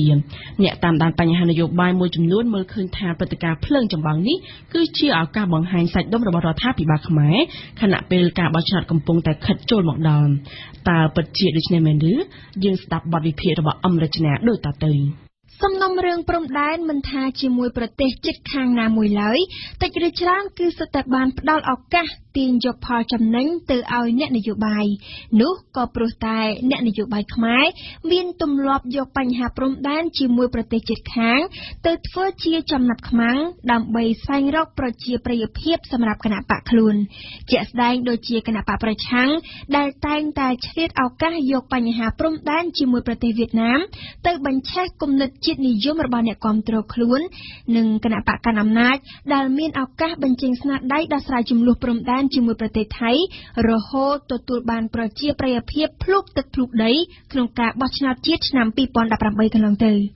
តាមរយៈទឡ្ហីកទាំងនេះវាមិនមែនជារឿងចម្លែកអ្វីសោះឡើយដែលអ្នកតាមដានស្ថានភាពនយោបាយមួយចំនួនមើលឃើញថាសំណុំរឿងព្រំដែនជាមួយឡាវក្នុងរយៈពេលមួយប៉ព្រិចភ្នែកកាលពីសប្តាហ៍មុននោះបានផ្ដល់ឱកាសឲ្យរដ្ឋាភិបាលនៃគណៈបកកាន់អំណាចបង្ហាញសាច់ដុំនិងស្នាដៃរបស់ខ្លួនតាក់ទាញអ្នកគាំទ្រខណៈដែលការបោះឆ្នោតកាន់តែខិតជិតចូលមកដល់ ដំបូងនិយាយពីសាច់ដុំកងទ័ពនិងគ្រឿងសព្វាវុធធុនធ្ងន់ដែលចល័តកាត់ទីក្រុងភ្នំពេញនៅពាក់កណ្ដាលអាធ្រាត្រចង់ឬមិនចង់វាបានបង្ហាញពីកម្លាំងរបស់រាជរដ្ឋាភិបាលកម្ពុជាបង្ហាញថារដ្ឋាភិបាលមានកងទ័ពជាជំហរដ៏រឹងមាំនៅពីក្រោយខ្នងហើយត្រៀមខ្លួនស្ដាប់តាមបញ្ជាប្រមុខដឹកនាំរបស់ខ្លួនគ្រប់ពេលវេលាទាំងអស់ចំណែកផ្នែកមួយទៀតការដែលលោកនាយរដ្ឋមន្ត្រីហោះទៅជួបសមាភិកីឡាវដល់ទីក្រុងវៀងច័ន្ទដើម្បីជជែករឿងព្រំដែនក៏ជាឱកាសបង្ហាញពីសមត្ថភាពដោះស្រាយបញ្ហាជាមួយនឹងប្រទេសជិតខាងរបស់ប្រមុខដឹកនាំគណៈបកកាន់អំណាចផងដែរជាការពិតហើយថាការភ្ជាប់បញ្ហាព្រំដែនទៅនឹងរឿងនយោបាយពិសេសការទាញយកឱកាសបង្ហាញសាច់ដុំពីគណៈបកកាន់អំណាចគឺជាសេណារីយ៉ូដែលអាចទៅរួចដ៏គួរឲ្យចាប់អារម្មណ៍មួយខណៈពេលដែលការបោះឆ្នោតជាតិកាន់តែខិតជិតចូលមកដល់នោះក៏ព្រោះតែវិស័យអ្វីក៏ដោយមិនចំពោះតែរឿងព្រំដែនទេគឺមានជាប់ពាក់ព័ន្ធទៅនឹងបញ្ហានយោបាយជានិច្ចប៉ុន្តែពេលខ្លះការភ្ជាប់បញ្ហាព្រំដែនទៅនឹងរឿងនយោបាយវានឹងធ្វើឲ្យបញ្ហានោះពិបាកនឹងដោះស្រាយទៅវិញបញ្ហាព្រំដែនដែលជាអធិបតេយ្យនៃប្រទេសគឺជាអាយុជីវិតប្រទេសជាតិដូច្នេះចំណាត់ការទាំងផ្លូវយោធានិងការទូតដើម្បីដោះស្រាយបញ្ហាព្រំដែនគឺជារឿងចាំបាច់និងមិនអាចបណ្តែតបណ្តោយបានឡើយព្រំដែននៃប្រទេសមួយមានតម្លៃលើសលប់មិនអាចកាត់ថ្លៃបានហើយការប៉ុនប៉ងទាញយកផលប្រយោជន៍ផ្នែកនយោបាយពីបញ្ហាព្រំដែននេះគឺជាជំហានដ៏គ្រោះថ្នាក់ខ្លាំងណាស់សប្តាហ៍នេះបញ្ហាព្រំដែនរវាងកម្ពុជានិងប្រទេសជិតខាងមានភាពសាំញ៉ាំខ្លាំងណាស់ពេកទៅហើយដូច្នេះទាំងសាធារណជននិងអ្នកនយោបាយមិនគួរភ្ជាប់បញ្ហាព្រំដែនដ៏សំខាន់នេះទៅនឹងរឿងនយោបាយដែលធ្វើឲ្យវាកាន់តែសាំញ៉ាំពិបាកដោះស្រាយថែមទៀតទេបញ្ហាព្រំដែនគួរតែត្រូវបានពិភាក្សានៅក្រោមក្របខ័ណ្ឌបញ្ហាព្រំដែនបានហើយលើពីនេះប្រសិនបើអាចទៅរួចការដោះស្រាយបញ្ហាព្រំដែនជាមួយប្រទេសជិតខាងគួរតែត្រូវបានធ្វើឡើងតាមផ្លូវការទូតដោយសន្តិវិធីដើម្បីបញ្ជៀសនៅកង្វល់របស់ប្រជារាស្ត្រក៏ដូចជាបង្កើនទំនុកចិត្តរបស់ពួកគាត់ទៅលើការដឹកនាំរបស់រដ្ឋាភិបាលបន្ថែមពីការស្ដាប់វិទ្យុលោកអ្នកនាងអាចចូលទៅអានឬស្ដាប់ការផ្សាយឡើងវិញកម្មវិធីទាំងស្រុងរបស់វិទ្យុបារាំង RFI នៅក្នុងគេហទំព័រ www.khmer.rfi.fr ឬជាភាសាបារាំង www.khmer.rfi.fr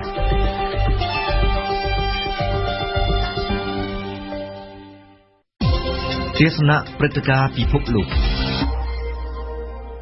សង្គ្រាមពាក្យសម្ដីរវាងប្រធានាធិបតីអាមេរិកលោក Donald Trump ជាមួយនឹងកូរ៉េខាងជើងបានកើតមានឡើងជាបន្តបន្ទាប់ក្នុងរយៈពេលប្រមាណថ្ងៃចុងក្រោយនេះបើតាមផែនការលម្អិតកូរ៉េខាងជើងបានគម្រាមបាញ់មីស៊ីលចំនួន4ដើមដំណើរគ្នាឆ្ពោះទៅកាន់កោះហ្គាមដែលជាដែនដីមួយរបស់សហរដ្ឋអាមេរិកបើតាមការគណនាគ្រាប់មីស៊ីលទាំងនោះនឹងធ្លាក់នៅចម្ងាយប្រមាណតែ30ទៅ40គីឡូម៉ែត្រតែប៉ុណ្ណោះពីកោះហ្គាមតើកោះនេះមានលក្ខន្តិកៈនយោបាយបែបណាតើសហរដ្ឋអាមេរិកគ្រប់គ្រងកោះនេះចាប់តាំងពីពេលណាមកហើយថាតើកោះនេះមានសារៈសំខាន់ភូមិសាស្ត្រនយោបាយបែបណាសូមស្ដាប់ការអធិប្បាយរបស់បូលីនដាវីតដូចតទៅកោះហ្គាមជាដែនដីរបស់សហរដ្ឋអាមេរិកមួយដែលស្ថិតនៅចម្ងាយប្រមាណ 2000 គីឡូម៉ែត្រពីប្រទេសជប៉ុនប្រទេសហ្វីលីពីននិងប្រទេសប៉ាពូអាស៊ីនូវែលហ្គីណេកោះហ្គាមមានផ្ទៃក្រឡា550គីឡូម៉ែត្រការ៉េនិងមានប្រជាជន 160,000 នាក់សហរដ្ឋអាមេរិក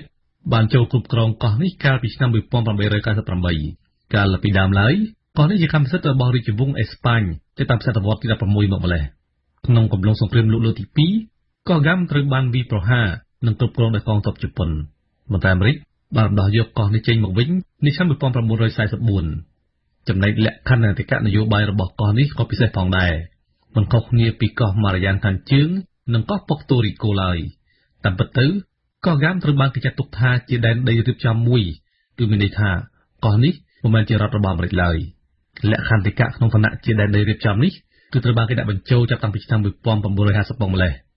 មុនពេលអាមេរិកចូលគ្រប់គ្រងកោះហ្គាមមានប្រជាជនរស់នៅអស់រយៈពេលរាប់ពាន់ឆ្នាំមកហើយប្រជាជនម្ចាស់ស្រុកឬប្រជាជនដើមគឺជនជាតិសាម៉ូរ៉ូដែលតំណាងឲ្យ 37% នៃប្រជាជនសរុបប្រជាជនរស់នៅលើកោះនេះកើតមកបានទទួលសញ្ជាតិអាមេរិកជាស្វ័យប្រវត្តិប៉ុន្តែដោយសារតែលក្ខន្តិកៈនយោបាយប្រជាជនកោះនោះពុំមានសិទ្ធិបោះឆ្នោតប្រទេសអាមេរិកឡើយ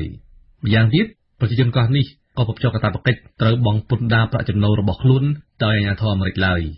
ប៉ុន្តែបើទោះបីជាយ៉ាងណាក៏ដោយ ប្រជាជនកោះនេះមានសិទ្ធិបោះឆ្នោតជ្រើសរើសអភិបាលគ្រប់គ្រងដែនដីរបស់ខ្លួនកោះហ្គាមជាទីតាំងយុទ្ធសាស្ត្រយោធាអាមេរិកមួយដែលមានយន្តហោះទម្លាក់គ្រាប់បែកយន្តហោះប្រដេញនិងនាវាមួយទឹកសប្តាហ៍នេះមានទាហានអាមេរិកចំនួន 6,000 នាក់កំពុងឈរជើងប្រចាំការនៅលើកោះនេះទាហានអាមេរិកស្ថិតនៅលើទីតាំងចំនួន2កន្លែងទី1គឺផ្នែកខាងត្បូងកោះដែលជាមូលដ្ឋានទ័ពជើងទឹកទី2គឺផ្នែកខាងកើតកោះដែលជាមូលដ្ឋានទ័ពអាកាសជាសរុបយោធាអាមេរិកគ្រប់គ្រងដែនដីកោះនេះចំនួន 28% ចាប់តាំងពីថ្ងៃទី10សីហាកន្លងទៅនេះប្រទេសកូរ៉េខាងជើងដែលស្ថិតនៅចម្ងាយប្រមាណ 3,400 គីឡូម៉ែត្រពីកោះនេះបានគម្រាមបាញ់មីស៊ីលប្រភេទវ៉សង12ចំនួន4ដើមដំណើរគ្នាតែម្ដងឆ្លើយតបទៅនឹងការបាញ់គម្រាមកំហែងនេះលោកអេឌីកាល់វូអភិបាលកោះនេះបានបញ្ជាក់ថាអាជ្ញាធរកោះហ្គាមបានត្រៀមខ្លួនរួចជាស្រេចក្នុងករណីណាដែលមានការវាយប្រហារបែបនេះនៅលើកោះហ្គាមនេះកងយោធាអាមេរិកបានបំពាក់ប្រព័ន្ធខែមីស៊ីលថាបប្រព័ន្ធនេះគឺប្រើសម្រាប់បាញ់ស្ទាក់គ្រាប់មីស៊ីលក្នុងចម្ងាយប្រមាណ200គីឡូម៉ែត្រជុំវិញកោះនេះប្រព័ន្ធខែមីស៊ីលនេះត្រូវបានរៀបដំឡើងចាប់តាំងពីឆ្នាំ2013មកម្ល៉េះដោយសារតែកោះហ្គាមមានទីតាំងភូមិសាស្ត្រនៅមិនឆ្ងាយប្រមាណពីឧបទ្វីបកូរ៉េនិងប្រទេសជប៉ុនដូច្នេះហើយបានជាកោះនេះខ្លាចជាដែនដីយុទ្ធសាស្ត្ររបស់អាមេរិកកាលពីឆ្នាំ2012លោក Aston Carter អនុរដ្ឋមន្ត្រីការពារជាតិអាមេរិកក្នុងសម័យលោកអតីតប្រធានាធិបតី Barack Obama ធ្លាប់បានថ្លែងថាកោះហ្គាមគឺជាច្រកចេញចូលដ៏សំខាន់បំផុតរបស់កងយោធាអាមេរិកប្រចាំនៅតំបន់ប៉ាស៊ីហ្វិកខាងលិចជាទ្រឹស្ដីគឺទាហានអាមេរិកអាចធ្វើអន្តរាគមន៍បានយ៉ាងរហ័សនៅក្នុងតំបន់សមុទ្រប៉ាស៊ីហ្វិកបើយោងតាមសារព័ត៌មាន The Guardian រដ្ឋាភិបាលអាមេរិកគ្រោងនឹងបញ្ជូនទាហានចំនួន 6,000 នាក់បន្ថែមទៀតចាប់ពីឆ្នាំ2022ផែនការនេះគឺដើម្បីដោះស្រាយភាពតានតឹងជាមួយរដ្ឋាភិបាលប្រទេសជប៉ុនដោយសារតែប្រជាជនជប៉ុននៅលើកោះអូគីណាវ៉ាបានប្រឆាំងតវ៉ានឹងវត្តមានទាហានអាមេរិកនៅទីនោះក្រៅពីវត្តមានទាហានអាមេរិកកោះហ្គាមក៏ជាគោលដៅទេសចរណ៍ដ៏សំខាន់មួយផងដែរបើតាមសារព័ត៌មាន Pacific Daily News ជាមធ្យមមានទេសចរប្រមាណ 1,300,000 នាក់បានចូលមកទស្សនាកម្សាន្តនៅលើកោះនេះជាពិសេសគឺទេសចរជនជាតិកូរ៉េចិននិងជប៉ុនមែនទែនទៅមានប្រជាជនខ្លះនៅលើកោះហ្គាមមិនពេញចិត្តនឹងវត្តមានរបស់ទាហានអាមេរិកឡើយពួកគេមិនពេញចិត្តព្រោះទាហានអាមេរិកមានដែនអំណាចនយោបាយកំណត់នៅលើកោះនេះមូលហេតុគឺដោយសារតែកោះនេះពុំមែនជារដ្ឋមួយពេញសិទ្ធិរបស់អាមេរិកកន្លងមកមានប្រជាជនមួយចំនួនបានទាមទារឲ្យកោះនេះចាកចេញពីលក្ខន្តិកៈក្នុងឋានៈជាដែនដីរៀបចំពួកគេចង់ឲ្យកោះនេះក្លាយជារដ្ឋមួយរបស់អាមេរិកដែលអនុញ្ញាតឲ្យប្រជាជនរបស់ខ្លួនមានសិទ្ធិបោះឆ្នោតប្រធានាធិបតីអាមេរិកនិងអាចមានតំណែងរាស្ត្រម្នាក់ប្រចាំនៅសភាកុងក្រែលោកអភិបាលកោះនេះក៏បានបង្ហាញពីបំណងរៀបចំប្រតិមតិស្វ័យសម្រេចមួយនាថ្ងៃអនាគតប្រជាជនរស់នៅលើកោះនេះនឹងមានជំរឿន3ទី1គឺចង់ឲ្យកោះនេះក្លាយជារដ្ឋពេញសិទ្ធិមួយរបស់អាមេរិកទី2គឺចង់ឲ្យកោះនេះក្លាយជាប្រទេសឯករាជ្យមួយនិងទី3គឺចង់ឲ្យកោះនេះក្លាយជាដៃគូសេរីមួយរបស់អាមេរិកដោយកោះនេះនឹងទៅមានអំណាចរដ្ឋបាលរបស់ខ្លួន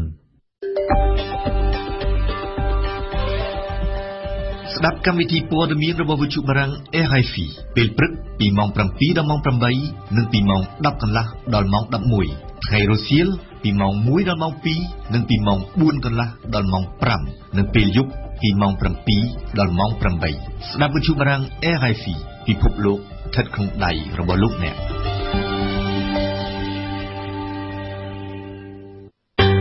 ទេសនាសារព័ត៌មានអត្ថបទកាសែតដែលបានបោះពុម្ពផ្សាយនៅថ្ងៃនេះនិយាយពីអ្វីខ្លះសូមស្ដាប់ការអធិប្បាយរបស់យ៉ារសាត់ដូចតទៅនៅព្រឹកថ្ងៃច័ន្ទនេះមានកាសែតខ្លះប៉ុណ្ណោះបានចេញផ្សាយអត្ថបទរបស់ខ្លួនហើយកាសែតដែលចេញផ្សាយនៅព្រឹកនេះបាននាំគ្នាចាប់អារម្មណ៍រឿងការចាប់ខ្លួនប្រធានគណៈបកអំណាចខ្មែរលោកសួនសេរីរដ្ឋាភ្នំពេញប៉ុស្តិ៍បានបង្ហាញរូបភាពស្ទើរតែពេញមួយទំព័រមុខរបស់លោកសួនសេរីរដ្ឋា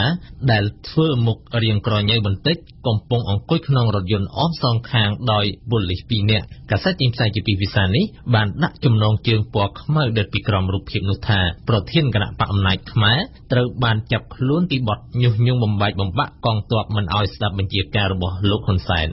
ភ្នំពេញប៉ុស្តិ៍បានដកស្រង់សម្ដីលោកនេសវឿនអគ្គស្នងការដ្ឋាននគរបាលជាតិថា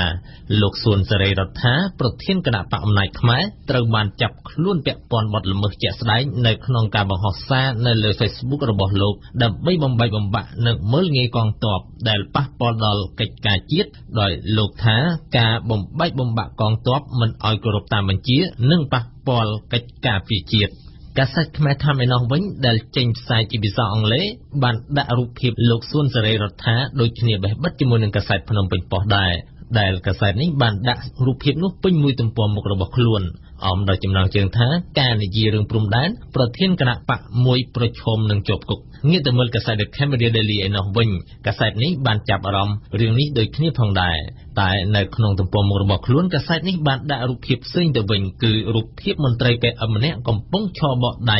លាក្បួនរថយន្តដឹកទាហាននៅវិមានឯករាជ្យក្នុងពេលយប់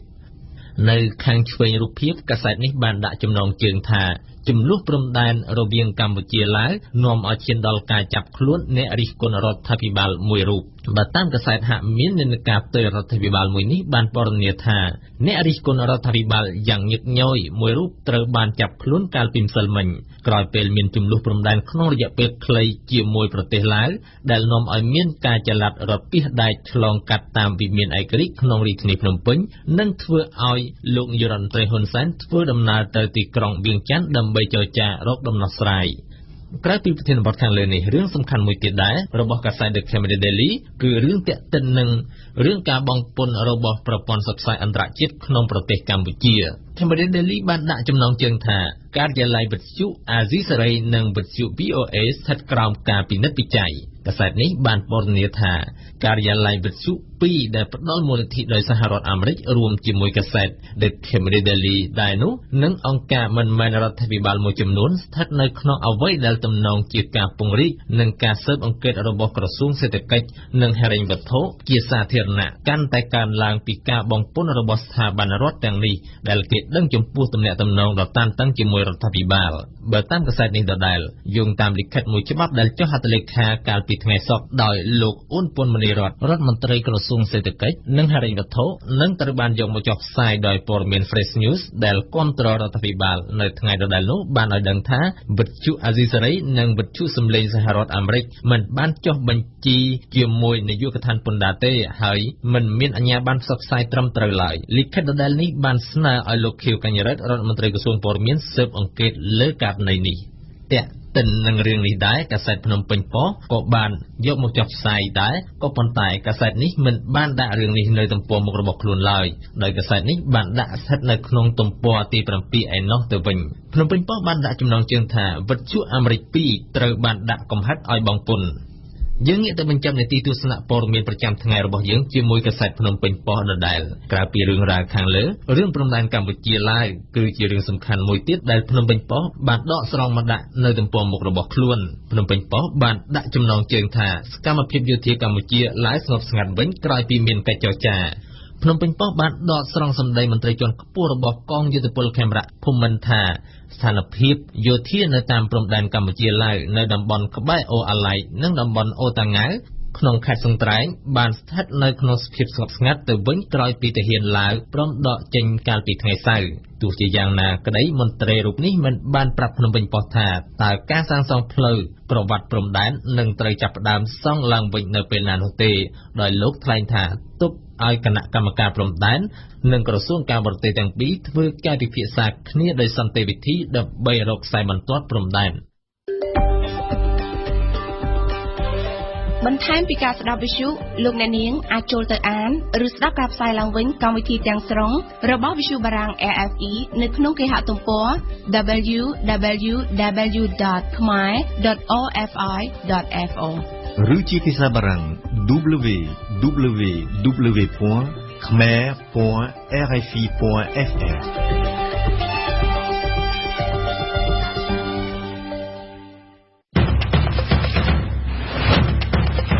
ជីវិតជោគជ័យ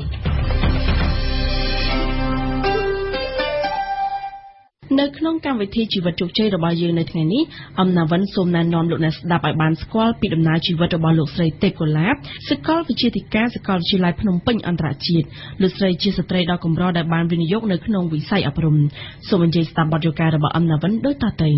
សូមជម្រាបសួរលោកស្រីទេពកូឡាបចាសូមជម្រាបសួរលោកស្រីជាអ្នកជំនួយនិងជាសាកលវិទ្យាធិការនៃសាកលវិទ្យាល័យភ្នំពេញអន្តរជាតិនៅភ្នំពេញនេះស្ត្រីដែលជាថ្នាក់ដឹកនាំសាលាឧត្តមសិក្សាមានមិនច្រើននោះទេទាំងខាងសាលារដ្ឋនិងសាលាឯកជន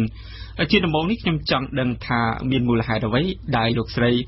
វិនិយោគនៅក្នុងវិស័យអប់រំនៅកម្ពុជាបែបនេះនោះសំណួរហ្នឹងគឺជាសំណួរដែលចំហ្មងគឺដោយសារតែកាលនៅពីក្មេងបងជាសិស្ស កូនសិស្សម្នាក់ដែលរៀនបកាយនៅក្នុងថ្នាក់បងរៀននៅសាលាធំមុខដល់ក្រោយមកទៀតគឺបងបានចូលរៀននៅសាលាជាតិគ្រប់គ្រងហើយបងបានធ្វើការរៀនអត់ចប់មហាវិទ្យាល័យបានចូលធ្វើការបងបានធ្វើការនៅក្នុងស្ថានទូតថៃហើយបន្តមកទៀតបងបានទទួលអាហារូបករណ៍ទៅរៀននៅប្រទេសថៃរយៈពេល5ឆ្នាំនៅពេលដែលបានទទួលអាហារូបករណ៍ទៅរៀននៅឆ្នាំដំបូងយើងឃើញវិធីសាស្ត្រនៃការរៀននិងការបង្រៀនរបស់គេបានទទួលថាមានគុណភាពល្អហើយក៏គិតចិត្តខ្លួនឯងថាខ្លួនឯងនឹងបានទទួលឱកាសពីគេអញ្ចឹងគួរតែរៀនសូត្រឲ្យបានល្អដើម្បីមានឱកាសនឹងផ្ដល់ឱកាសឲ្យអ្នកដទៃវិញមានបំណងឲ្យសាច់ខាត់ត្រឡប់មកប្រទេសខ្មែរវិញនិងបើកសាលាសាកលវិទ្យាល័យភ្នំពេញអន្តរជាតិបានបើកដំណើរការនៅឆ្នាំ2006គិតមកដល់ពេលនេះមានរយៈពេលជាង10ឆ្នាំហើយខ្ញុំជឿថាមានសិស្សានុសិស្សនិស្សិតមិនតិចនោះទេដែលបានស្គាល់សាកលវិទ្យាល័យនេះក៏ប៉ុន្តែប្រហែលជាមិនបានស្គាល់ពីដំណើរជីវិតពិតរបស់លោកស្រីថាយ៉ាងណានោះទេប៉ុន្តែគឺកូនសិស្សភាគច្រើនគាត់មិនស្គាល់ខ្ញុំពីប្រវត្តិច្បាស់លាស់ហើយលោកស្រីកុលាបលោកស្រីកើតនៅឆ្នាំ1975តែជាអកុសលនៅក្នុងឆ្នាំកំណើតរបស់លោកស្រីនោះក៏ជាឆ្នាំដែលពួកខ្មែរក្រហមឡើងកាន់កាប់ប្រទេសកម្ពុជានោះដែរគ្រួសារលោកស្រីត្រូវបានពួកប៉ុលពតជំនះចេញពីភ្នំពេញទៅខេត្តបាត់ដំបងនោះហើយដែលជាទីកំណើតរបស់លោកស្រីខ្ញុំបាទចង់ដឹងថាតើមុនឆ្នាំ1975នោះជីវភាពគ្រួសាររបស់លោកស្រីយ៉ាងម៉េចដែរឪពុកខ្ញុំកាលពីចំនួននោះគាត់ធ្វើការនៅការកស៊ូគាត់ធ្វើការជាមួយបារាំងគាត់ជាមន្ត្រីរាជការហើយគាត់ក៏មានមុខរបរក្រៅផ្សេងៗទៀតដែរគាត់ជាអ្នកដែលមានជីវភាពទូធាក្រោយឆ្នាំ1979នៅពេលពួកខ្មែរក្រហមបានដួលរលំទៅក្រុមគ្រួសារលោកស្រីមិនទាន់វិលមកភ្នំពេញភ្លាមនោះទេពួកគាត់បានចេញពីបាត់ដំបងទៅរស់នៅខេត្តកំពង់ចាមហើយបានចេញពីកំពង់ចាមទៅដល់ខេត្តបន្ទាយមានជ័យរហូតដល់ឆ្នាំ1983ទើបបាននាំគ្នាមករស់នៅទីក្រុងភ្នំពេញដោយលោកស្រីដឹងហើយថានៅក្រោយរបបប៉ុលពតគឺពលរដ្ឋខ្មែរទាំងអស់គ្នាមានតែបាតដៃទៅទេដូចគ្នាបើទោះបីជាអ្នកមានឬមន្ត្រីអ្នកក្រនៅមុនសម័យនេះយ៉ាងណាក្តីក្រោយឆ្នាំ1979គ្មានទេអ្នកមានហើយក៏គ្មានទេអ្នកក្រចាលោកស្រីដឹងទេថាអ្វីខ្លះដែលជាផលលំបាករបស់គ្រួសារលោកស្រីនៅក្រោយឆ្នាំ1979នោះប្រកាសទៅនៅពេលចេញពីខ្មែរក្រហមមកយើងទាំងអស់គ្នាគឺបាត់ឯទេទាំងអស់គ្នាគឺខ្ញុំឃើញការតស៊ូរបស់ឪពុកម្ដាយនិយាយចំទៅយើងជួបការលំបាកច្រើនអញ្ចឹងពុកម្ដាយគាត់មានកូនច្រើនបងប្អូនខ្ញុំមាន9នាក់បែកតែបងប្រុសម្នាក់អញ្ចឹងនៅក្នុងបន្ទុករបស់ពុកម្ដាយខ្ញុំមានគ្នា8នាក់ចាអញ្ចឹងពួកសិស្សកូនតូចទៀតអញ្ចឹងគាត់ទាំង2នាក់គឺគាត់ត្រូវខំប្រឹងទាំង2នាក់ប៉ាគាត់ខំធ្វើការងារយើងនិយាយថាពាណិជ្ជកម្មណាជាអ្នកពាណិជ្ជករធ្វើកាន់ហ្នឹងមានព្រំដែនថៃអញ្ចឹងណាខ្មែរអញ្ចឹងទៅវៀតណាមទៅខ្មែរទៅថៃហើយម្ដាយខ្ញុំគាត់បើកជាអ្នកជាងដេពេលណាលោកស្រីបានចូលរៀនអត់ចាំប៉ុន្តែដឹងថាមកដល់ឆ្នាំ83នេះគឺខ្ញុំចូលរៀនថ្នាក់ទី4ហ្មងប៉ុន្តែប្រហែលជាខ្ញុំចូលរៀនឆ្នាំ81ចារៀននៅខេត្តការសិក្សារបស់លោកស្រីកាលពីកុមារភាពគឺជាសិស្សពូកែលេខដែលទាបជាងគេបំផុតរបស់ខ្ញុំគឺលេខ6ខ្ញុំចូលមកដំបូងបំផុតដែលពេលគេឲ្យខ្ញុំរៀនថ្នាក់ទី4នៅភ្នំពេញហ្នឹងនៅសាលាទឹកកកនេះចាខ្ញុំបានលេខ6ពេលហ្នឹងយើងមករៀនដំបងផងមកភ្នំពេញដំបងផងហើយអត់ដូចថាអត់ទាន់ស្គាល់គេអត់ទាន់ស្គាល់គ្រូហើយវិធីសាស្ត្រនៃការបង្រៀនគឺខុសគ្នាអញ្ចឹងខ្លាចគេផងយើងចាត់ឲ្យយើងមកពីស្រែនៅឆ្នាំ1991លោកស្រីបានរៀនចប់បាក់ឌុបបន្ទាប់មកបានចូលរៀននៅក្នុងមហាវិទ្យាល័យរដ្ឋមួយខាងគ្រប់គ្រងខុសពីនិស្សិតដទៃកាលនោះលោកស្រីរៀនផងធ្វើការផងបើទោះបីជាជីវភាពគ្រួសារមិនជាខ្វះខាតក៏ដោយរៀនផងធ្វើការផងវាមានប្រយោជន៍អ្វីខ្លះទៅសម្រាប់យុវវ័យរៀនផ្ដល់ចំណេះដឹងរៀនគឺជាទ្រឹស្ដីប៉ុន្តែការអនុវត្តជាក់ស្ដែងគឺមានការខុសគ្នាពីទ្រឹស្ដីហើយម្យ៉ាងទៀតការរៀនទ្រឹស្ដីគឺធ្វើឲ្យយើងចេះដឹងចេះវិភាគអីប៉ុន្តែដល់ធ្វើការងារផ្ទាល់គឺយើង practice នៅលើហ្នឹងគឺយើងធ្វើឲ្យយើងអាចដឹងពីបញ្ហាយើងអាចដឹងថាការងារជាក់ស្ដែងយ៉ាងម៉េចធ្វើឲ្យយើងហ្នឹងមានឱកាសក្នុងការចាប់យកការងារដែលល្អបានរៀនផងធ្វើការផងនៅឆ្នាំ1992លោកស្រីបានចូលធ្វើការនៅស្ថានទូតថៃការងារនៅស្ថានទូតថៃនេះហើយដែលផ្ដល់ឱកាសឲ្យលោកស្រីបានទៅសិក្សា នៅប្រទេសថៃនៅក្នុងឆ្នាំ1994ខាងវិជាសាស្ត្រនយោបាយចាឆ្នាំ1999លោកស្រីបានវិលពីប្រទេសថៃមកកម្ពុជាវិញហើយក៏បានបើកជំនួយមួយចំនួនដោយខ្ញុំចង់បើកមហាវិទ្យាល័យតាំងមកដល់ភ្លាមប៉ុន្តែមួយចំនួនហ្នឹងដោយសារតែយុធម្មតាយើងរៀបការហើយយើងត្រូវពិភាក្សាជាមួយគ្រួសារហើយប៉ុន្តែគាត់ដោយសារគាត់គិតថាខ្ញុំនៅក្មេងខ្ញុំមិនអាចធ្វើមុខរបរជាសាកលវិទ្យាល័យបានយើងអត់មានបទពិសោធន៍អញ្ចឹងគាត់ក៏បដិសេធចិនមិនអញ្ចឹងខ្ញុំធ្វើ business ផ្សេងដែលជោគជ័យដូចជាខ្ញុំសាងសង់សន្តាគារខ្ញុំធ្វើ microfinance ខ្ញុំធ្វើ trading ខ្ញុំធ្វើបានជោគជ័យខ្ញុំចង់ដឹងថាធ្វើជំនួញក្នុងវិស័យនានាដោយដែលលោកស្រីបានឆ្លងកាត់និងការធ្វើវិនិយោគក្នុងវិស័យអប់រំខុសគ្នាយ៉ាងម៉េចទៅបាទសាកលវិទ្យាល័យតាមពិតទៅជាមុខរបរមួយដែលតោះតែយើងចូលចិត្តបានយើងធ្វើបានព្រោះអីបើផលចំណេញខុសគ្នាពីមុខរបរផ្សេងផលចំណេញច្រើនប៉ុន្តែហេតុអីបានខ្ញុំធ្វើសាកលវិទ្យាល័យព្រោះអីយើងចូលចិត្តយើងស្រឡាញ់ខ្ញុំជឿជាក់ថាក្មេងនៅប្រទេសខ្មែរយើងមានអ្នករៀនបកាយជាងខ្ញុំក៏មានដែរហើយក៏មានអ្នកបកាយដូចខ្ញុំក៏មានអ្នកបកាយជាងខ្ញុំក៏មានប៉ុន្តែគាត់អត់បានឱកាសហ្នឹងជួនកាលគាត់អត់មានអ្នកផ្ដល់ឱកាសឲ្យគាត់អញ្ចឹងខ្ញុំគិតថាខ្ញុំរៀនធ្វើអាចធ្វើបើកសាលាហ្នឹងជួនកាលអាចផ្ដល់ឱកាសប្អូនដែលអត់មានលទ្ធភាពក្នុងការរៀនសូត្រឬប្អូនមួយចំនួនខ្លះគឺគាត់មានឱកាសរៀនសូត្រប៉ុន្តែគាត់អត់ចង់រៀនអ្នកខ្លះទៀតមានជីវភាពប៉ុន្តែអត់មាន motivation អត់មានការជំរុញទឹកចិត្តអត់មានការលើកទឹកចិត្តឬក៏បងប្អូនមួយចំនួនលងនៅក្នុងសង្គមឬក្នុងមិត្តភ័ក្តិឬក៏ការដើរលេងអញ្ចឹងអត់ចាប់អារម្មណ៍នឹងការរៀនសូត្រអញ្ចឹងខ្ញុំធ្វើចំណុចហ្នឹងខ្ញុំអាចនឹងជួបបងប្អូនបានច្រើនហើយអាចនិយាយជាមួយគាត់ពីការតស៊ូរបស់យើងភាពជោគជ័យរបស់មនុស្សយើងលោកស្រីទេពកលាបជីវិតមនុស្សម្នាក់បានឆ្លងកាត់ឧបសគ្គឆ្លងកាត់រឿងរ៉ាវជាច្រើនទម្រាំមានថ្ងៃនេះជីវិតលោកស្រីក៏មិនខុសពីជីវិត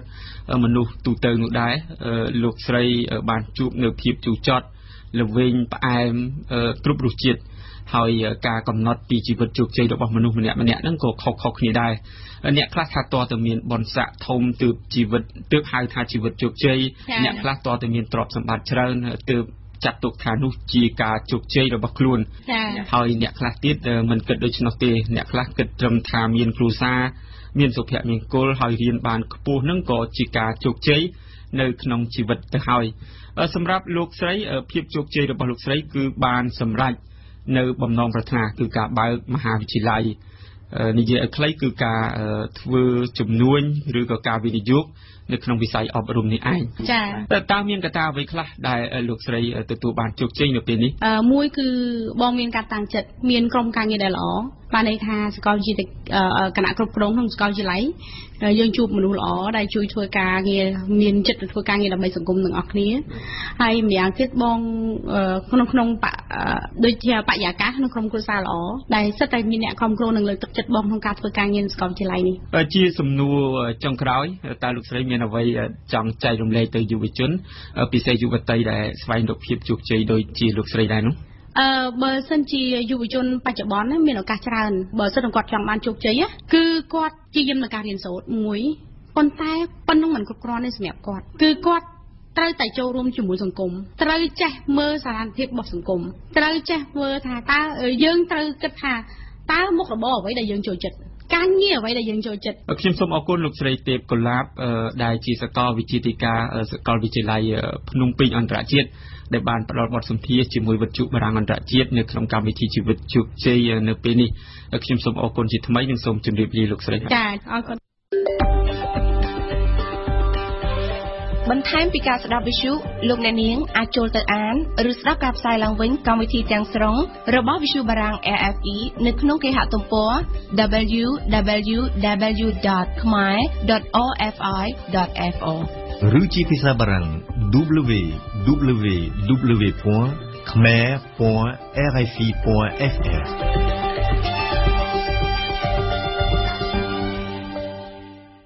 លោកអ្នកស្ដាប់វិទ្យុបារាំងអន្តរជាតិ RFI ជាទីមេត្រីនៅពេលនេះកម្មវិធីព័ត៌មានរយៈពេលពេញ1ម៉ោងរបស់យើងបានឈានដល់ទីបញ្ចប់ហើយសូមអរគុណសម្រាប់ការយកចិត្តទុកដាក់តាមដានស្ដាប់របស់លោកអ្នកចាប់ពីវេលាម៉ោង 8 ព្រឹកនេះតទៅគឺជាព័ត៌មានជាភាសាបារាំងហើយនៅវេលាម៉ោង 8:30 នាទីគឺជាព័ត៌មានខ្លីជាភាសាខ្មែរដែលនឹងជម្រាបជូនលោកអ្នកនៅព័ត៌មានទាន់ហេតុការណ៍ទាំងនៅកម្ពុជានិងនៅជុំវិញពិភពលោកខ្ញុំសូមអរគុណសីហាដែលបានជួយបញ្ជាផ្នែកបច្ចេកទេសនៅពេលនេះនាងខ្ញុំសពិសីនៅសហការីនៃវិទ្យុបារាំងអន្តរជាតិ RFI សូមអរគុណសូមគោរពលា